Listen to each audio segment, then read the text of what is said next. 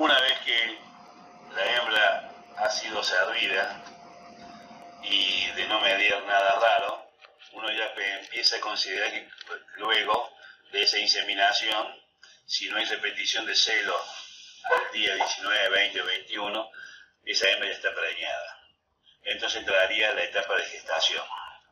Recuerden que la gestación, en el caso de la hembra, tenía una duración de aproximadamente 114 días, 115, y que la implantación se producía aproximadamente entre el día 14 y el día 16 del servicio.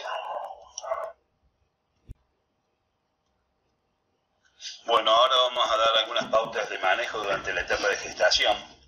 Ustedes piensen que la etapa de gestación, o sea, con el servicio, es donde empieza, donde arranca la posibilidad de tener un éxito en nuestro criadero. Acá arranca la fábrica, por así decirlo. De acuerdo a las posibilidades y cómo está diseñado el criadero, uno debería mantener la cerda en un ambiente calmo, tranquilo, para evitar estrés. Estos estreses que se producen a lo largo durante las gestaciones pueden producir pérdidas, ya sea embrionales o fetales fundamentalmente. Cuando hablamos, ¿se acuerdan de bandas? Era la cantidad de hembras que conformaban un lote de cerdas que parían prácticamente en un periodo corto de tiempo muy corto. Por ejemplo, bandas semanales o quincenales o mensuales, pero paren en un momento casi juntas todas. Entonces, ¿qué decimos? Si las instalaciones nos permiten, tenemos que evitar el mezclado de hembras de distintos lotes. Si vuelvo a repetir, si volvemos a hablar de poder regular algunas de estas condiciones, deberíamos evitar también altas temperaturas ambientales, sobre todo en la etapa de implantación, la etapa embrional y luego la fetal temprana.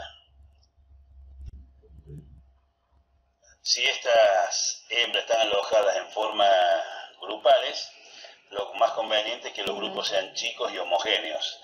Sabemos que lamentablemente cuando ingresan las cachorras en el criadero van a formar parte de algunos lotes, porque son los que sería el reemplazo que uno debe estar incorporando.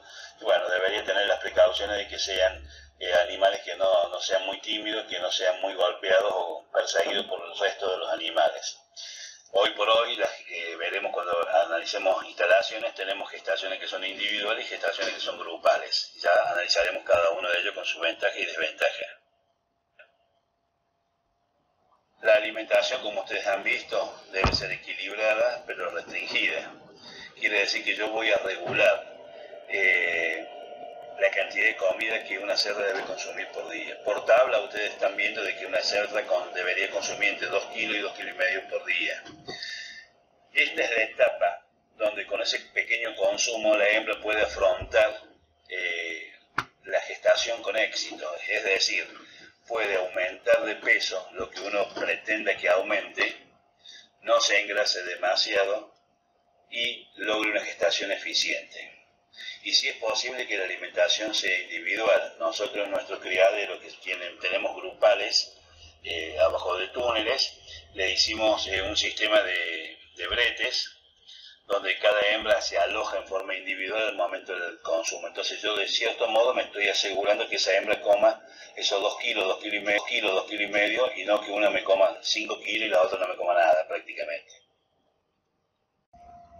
¿Cómo deberíamos nosotros manejar o qué otra estrategia deberíamos tener presente en cuanto a manejo de la alimentación?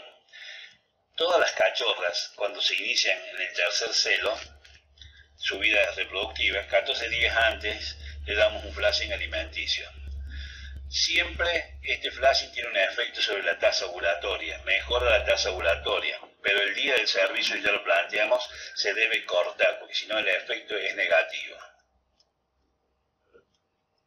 En esta otra filmina pedimos o exigimos que el momento de ingresar a la maternidad a la cerda tenga aproximadamente unos 16 milímetros de peso de grasa dorsal en P2.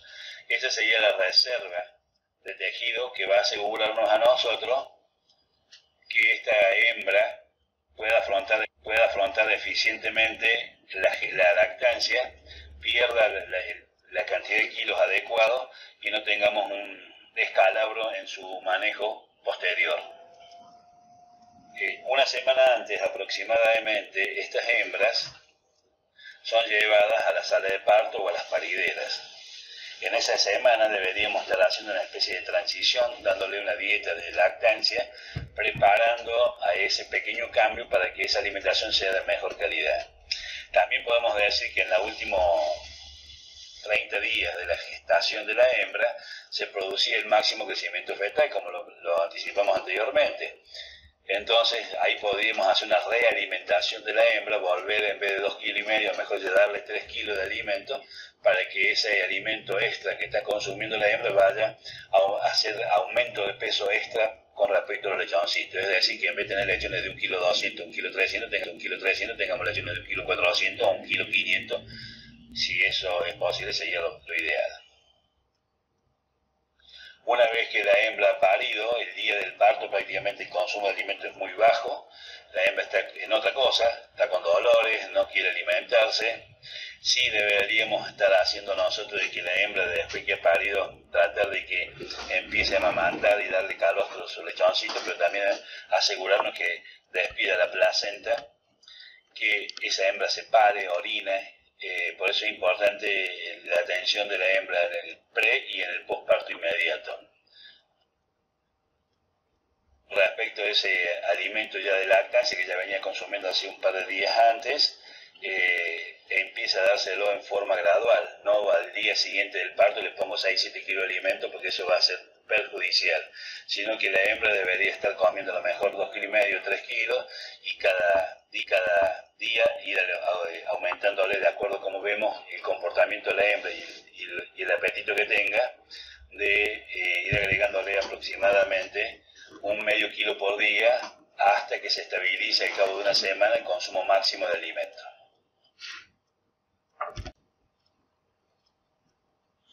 En las próximas filminas vamos a terminar de redondear todo lo que es el manejo alimenticio de la hembra gestante.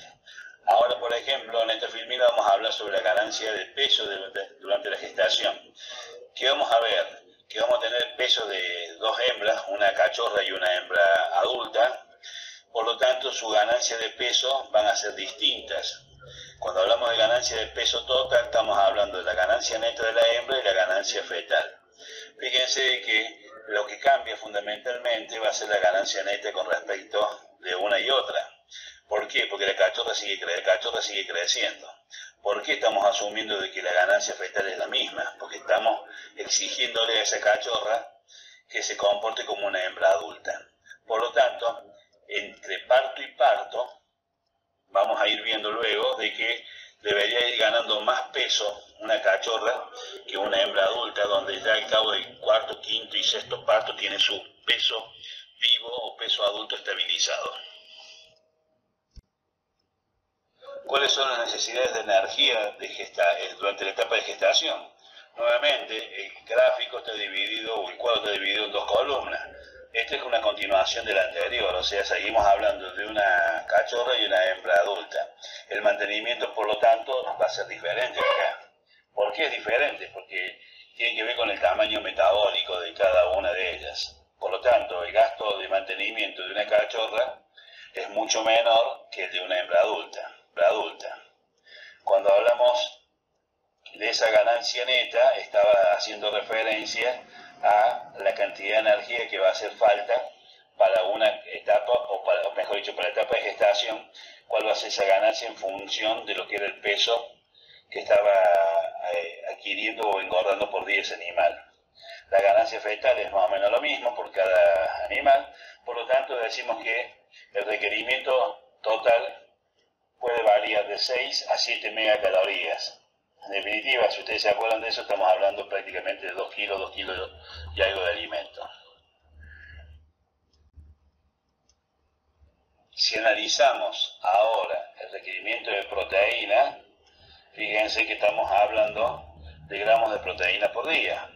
Si bien este cuadro habla de gramos por día, también nosotros podríamos estar expresándolo por gramos de lisina por día. para una cachorra es menor que una hembra adulta, la ganancia neta es mayor, por lo tanto tiene más aumento de peso, los productos de la concepción es prácticamente exactamente lo mismo, por lo tanto estamos viendo de que el total requerido en gramos por día de proteínas difieren sustancialmente, por lo tanto prácticamente yo podría estar cubriéndole este requerimiento de energía y de proteína entre 2 kilos y 2 kilos 200 por cada animal en cuestión.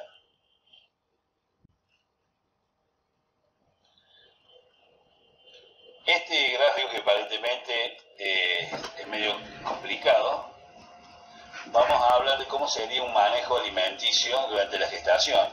Por supuesto está planteado acá para una hembra en cuestión, y fundamentalmente cuando ustedes aparecen allí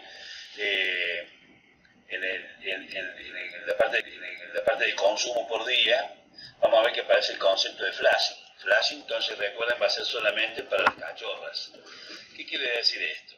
Que entonces, desde el día 0, o mejor dicho, del día 0 acá 0 va a ser considerado el servicio. 14 días antes, nosotros realimentamos, veníamos con una alimentación restringida de 2 kilos, 2 kilos 200 aproximadamente, vamos a 3 kilos y medio.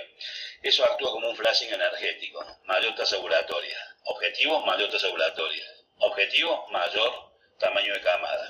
Entonces, el día de 0, que para nosotros ahora va a ser 0, el día del servicio, esa alimentación cae. Se lo lleva a los niveles prácticamente de mantenimiento, un poquito por encima del de mantenimiento. Este sería un manejo común, como general del criadero y de las hembras. ¿Qué tenemos? Una alimentación restringida de 2 kilos, 2 kilos 200 en función del estado corporal y cómo vaya creciendo la cachorra, hasta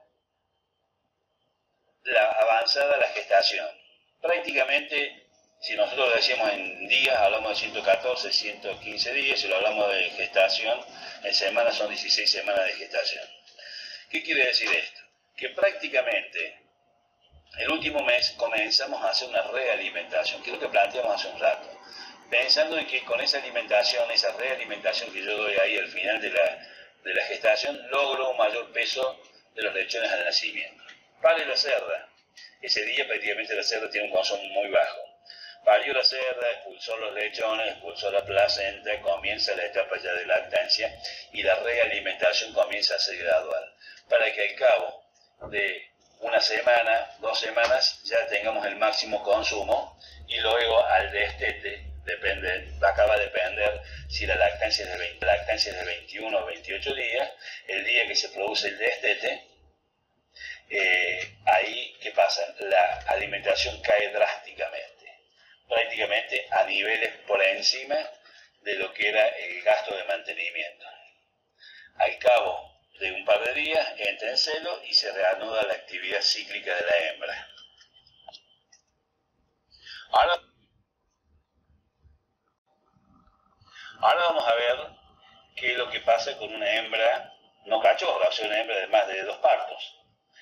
Tenemos lo siguiente: venía consumiendo unos 6-7 kilos durante la lactancia.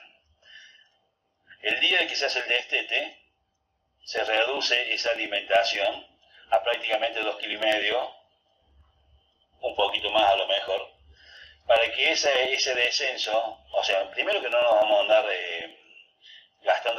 gastando alimento, porque no tiene ninguna ventaja, salvo que esa hembra haya salido bastante en mal estado. Hay algunas estrategias de algunos criaderos que dicen, bueno, yo a la hembra cuando la desteto la dejo una alimentación casi a voluntad como venía en la etapa de lactancia. Bueno, pero ese no tiene un efecto flashing, sino simplemente para tratar de recuperar la condición corporal, que por supuesto no se recupera en 4 o 5 días. Unos días antes, entonces, seguimos alimentando con un poco por encima de lo que era el gasto de mantenimiento, o los 2 kilos, 2 kilos 20, 2 kilos 200, 2 kilos y medio, que le damos a la hembra durante toda su gestación.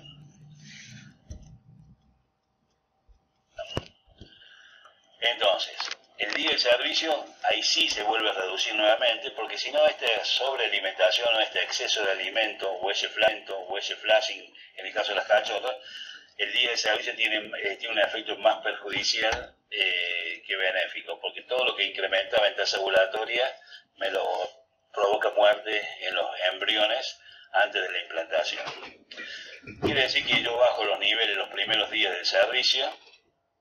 Luego que han transcurrido 2 o 3 días del servicio, yo comienzo a realimentar a la cerda esa que ya venía de una lactancia donde había perdido su peso, y logro que con esos primeros 30 días ya prácticamente la hembra entre en condiciones de parto. O sea, el estado corporal que yo adquiero, que esa hembra adquiere en los primeros 30 días, va a ser semejante al que va a tener al momento del parto.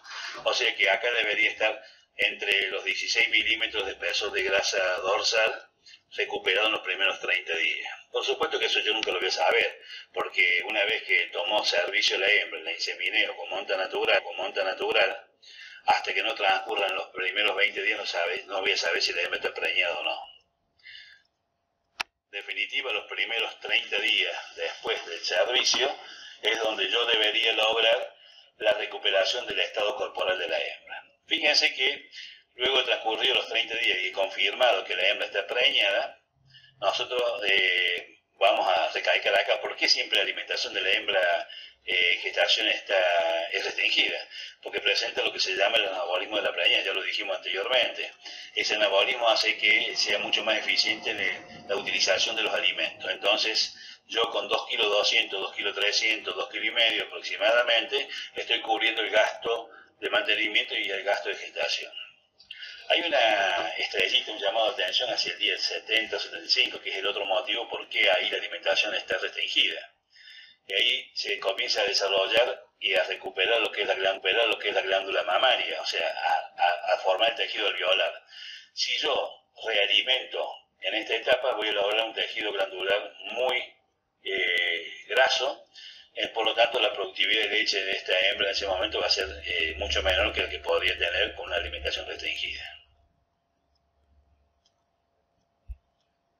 Ahora bien, a partir del día 90 aproximadamente, faltando ya un mes para que vaya a parir la cerda, ¿qué es lo que tengo? Una realimentación, y esa realimentación se debe fundamentalmente que hay un máximo crecimiento fetal. Por lo tanto, esa realimentación me permite dirigir todos los nutrientes que consuma además la cerda a los fetos, y no que si tuviera una alimentación restringida, comience a catabolizar las cerdas sus reservas corporales y derive esa energía a el crecimiento fetal y tenga un efecto negativo. Como decíamos, una semana antes llevamos la cerda a la paridera o a la sala de partos. Teníamos una alimentación restringida, ya hacíamos un cambio de calidad de dieta, y luego de parto comienza una alimentación, una realimentación, para lograr que al cabo de una semana, 10 días, tengamos nosotros un máximo consumo, como veíamos que teníamos un consumo de aproximadamente unos 7 kilos durante toda la lactancia.